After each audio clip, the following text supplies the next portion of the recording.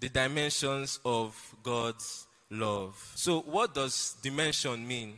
What does dimension mean? I'll take two definitions. There are so many definitions, but I'll just take two, and then we will dwell on that. Firstly, dimension means size or magnitude. The size or a magnitude of something. In other words, the measurement of something in a particular direction. So we are saying the dimension of something, you are talking about the size. How big is it? What's the magnitude of it? Can you measure it? Can you measure it? Can you know the totality of this thing? So that is the meaning of dimension.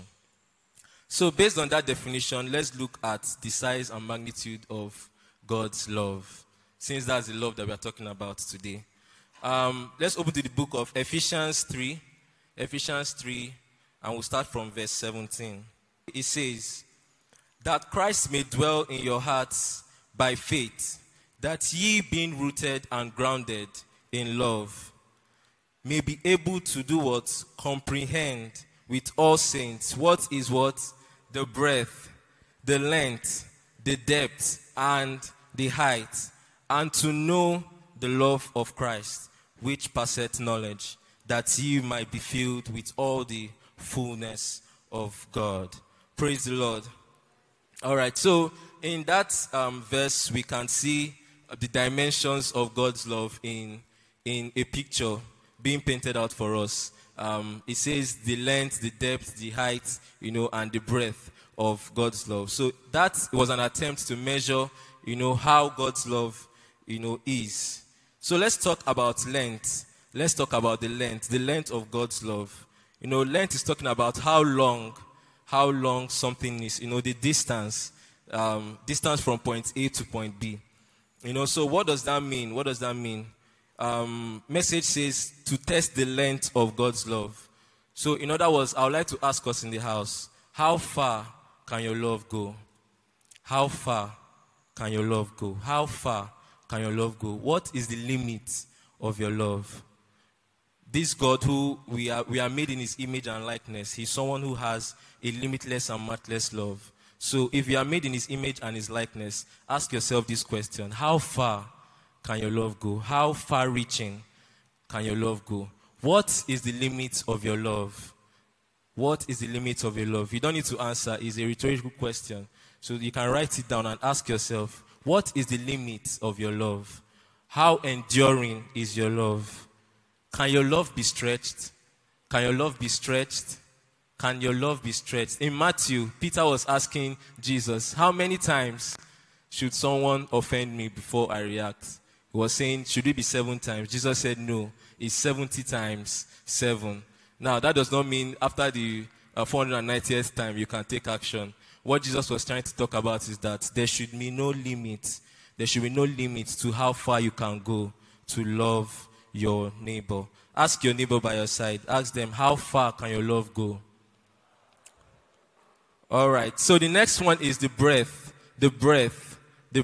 of God's love. When you say breadth, you are talking about how wide something is. How wide something is, how far-reaching God's love is. The coverage of God's love. So how far-reaching is God's love? Before we even talk about ourselves, John 3:16 says what? For God so loved the world that he gave his only begotten son, that whosoever. So I would like to ask you this: what is the coverage of your love? How inclusive is your love? How accommodating is your love? Are you someone who discriminates people based on their tribe? Are you someone who, I know we don't have those kind of people in the house, but there may be some online. So are you someone who discriminates people based on how they appear or how they dress? How far-reaching is your love? What is the coverage of your love? Our love is supposed to be all-inclusive. God loves each and every one of us. So if we are like God and we are created in his image, we must love everyone. So ask someone by your side, ask them, how far-reaching is your love? Ask them again, say, what is the coverage of your love? All right.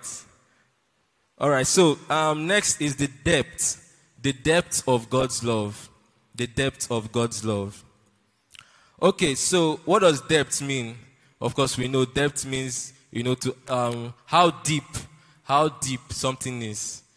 How deep something is. Message translation says that we should plumb the depths. We should plumb the depths of God's love. And that deepness talks about intensity. It talks about intensity. It talks about intensity. What is the intensity of your love? First of all, we even ask ourselves, how intense is God's love for us? Again from John 3:16, it says, "For God so loved the world that he gave his only begotten son." He gave himself. He gave his most prized possession. He gave his life. He left the glory in heaven, to come and dwell with us and die for our sins. So that was the extent God was willing to go, to save us from our sins. So God's love is so intense. God's love is so intense. So in that same vein, I would like to ask us, how intense is your love? How far are you willing to stretch yourself, to show that you love, to show God's love to your brothers and your sisters and those around you? He loved us even while we were deep in sin. While we were deep in sin, his love went down, and pulled us out and made us to sit together with him in heavenly places. So how deep is your love? Ask your neighbor by your side, how deep is your love? All right. So lastly, it says the height of God's love. That's in verse we read. It also talks about the height of God's love. And briefly, height means, to know how high or lofty something is.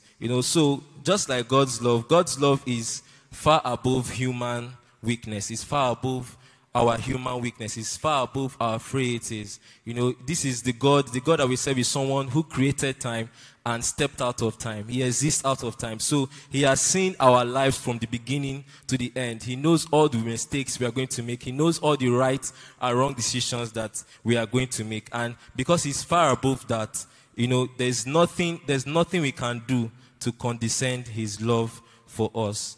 So that is all about the height of God's love. Okay, so that does it about the size and magnitude, of God's love, to give us a understanding, of how big or how large God's love is.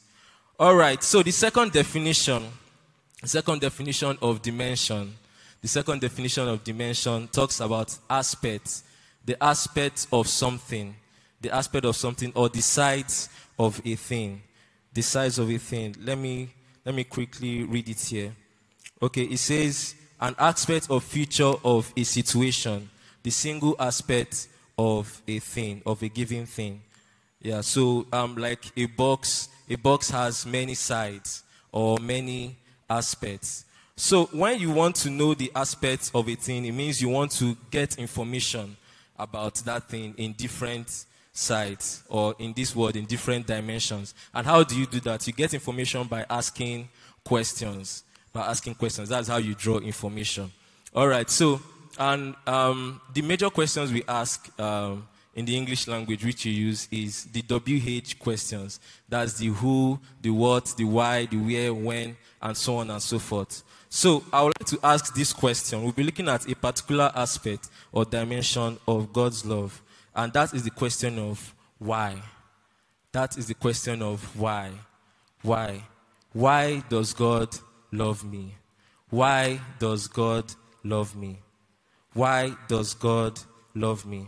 Okay, so I was thinking about this throughout this week. Why does God love me? And it was really difficult for me to get an answer. I must confess, it was difficult for me to get an answer until I stumbled on an explanation by Miles Monroe.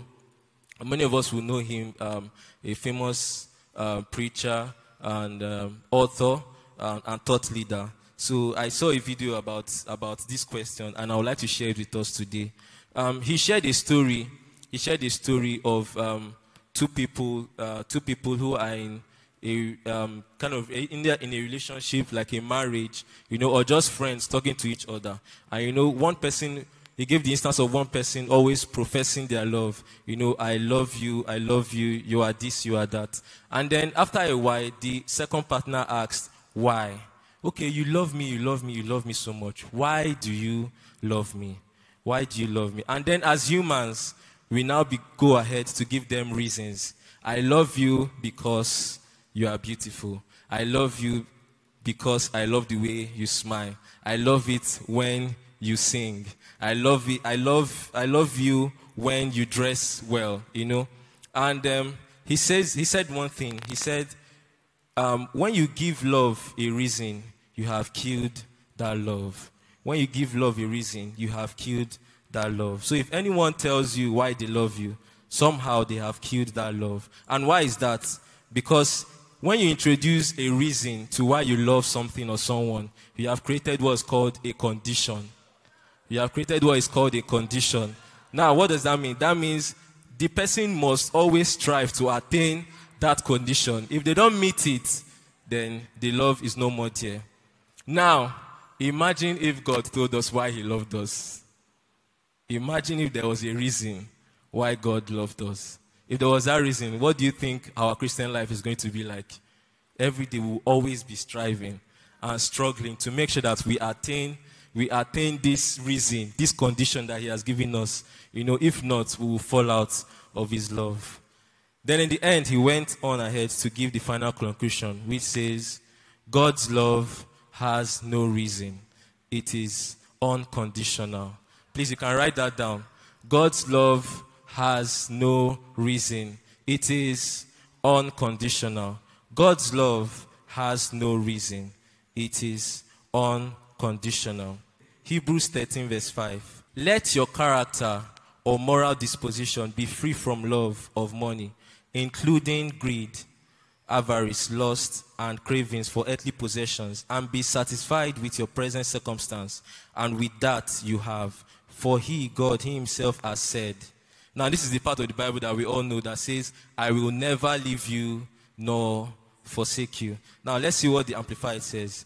God himself said, I will not in any way fail you, nor give you up, nor leave you without support. I will not in any degree leave you helpless or forsake you. I will not let you down. I will not relax my hold on you. God will never leave you nor forsake you. God will never leave you nor forsake you. So this is the kind of love we are enjoying as Christians. You know, it's not our fault. God has decided in his infinite mercies to love us just because he is love, just because that is who he is. So God's love is something that you cannot escape from. He has said he will never leave you nor forsake you. So it's not even dependent on you at all. It's not even dependent on you at all. You've messed up, yes. You've made a few mistakes, yes. You know, sometimes evil thoughts come into your mind, yes. You know, you are not perfect, yes. You've not gotten there, yes. But God has said he will never leave you nor forsake you. He has gone ahead of time, you know, and seen the mistakes that you will make. He said he has provided everything that we will need for life and godliness. So everything you ever need in life has been prepared beforehand. As we talk about the dimensions of God's love, this is one of the things I want to live with us.